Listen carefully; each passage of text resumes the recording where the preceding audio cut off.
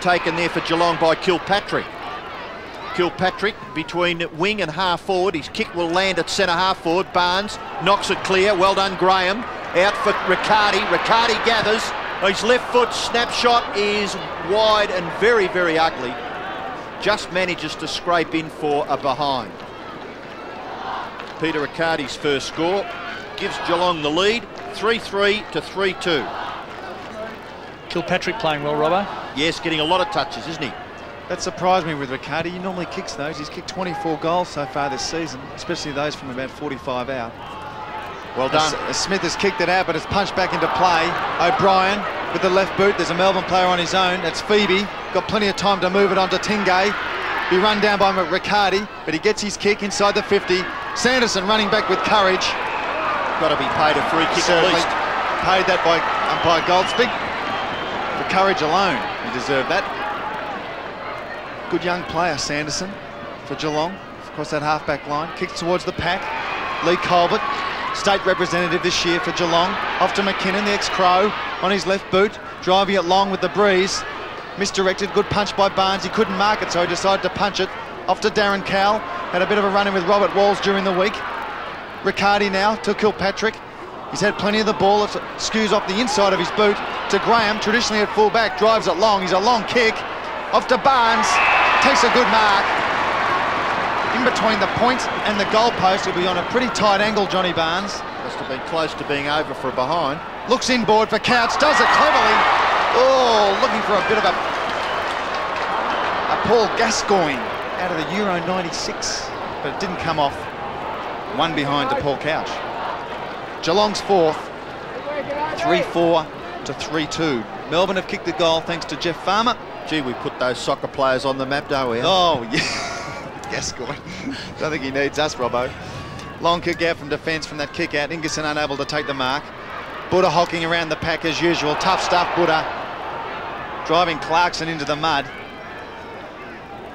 And there'll be another throw up. So football playing conditions have altered over the last few weeks in Melbourne. The players have had fairly firm conditions to play in, Johnny, and with the rain coming down over the last few weeks, it certainly alters it, doesn't it? Certainly does. Makes it a different game.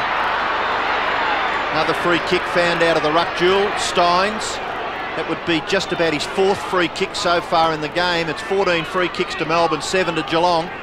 And quite a few of those 14 for Melbourne have been found in the ruck contests.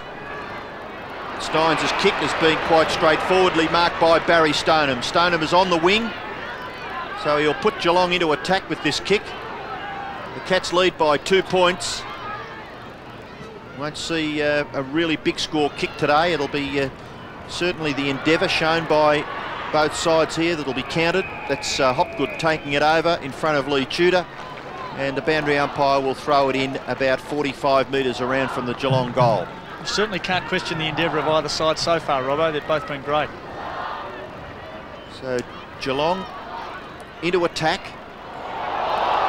Down goes Clarkson, gets the handball to Glenn Lovett. Glenn Lovett's kick close to the line. And again, that boundary umpire over there is being worked overtime. He'll have to throw it in. It's just a little bit further away from the Geelong goal, about another 35 metres. So probably 2 kicks from the Cats' goal. Gary Ablett still goalless. King from behind. McKinnon tackled there by Glenn Lovett. And umpire Dennis Rich will throw it in the air once again. As the game goes on in this sort of mode, the players will get more and more tired. See more throw-ups, maybe a few more kicks off the ground like that one from Couch. Trying to get the ball moving. McKinnon in the pack. There's about 20 players around the ball. Clarkson off the ground. King bending his back for the big guy. Good effort from him. Again, another throw in. Centre wing, in between half forward and centre wing, favouring Geelong. It's the Cats by 2 points. Just over 14 and a half minutes left in this first half as Couch gets it away from the pack with their left boot. Smith and Ablett. Ablett doing some juggling. Graham cleverly to Tudor. Tudor on that clever left boot puts it through for Geelong.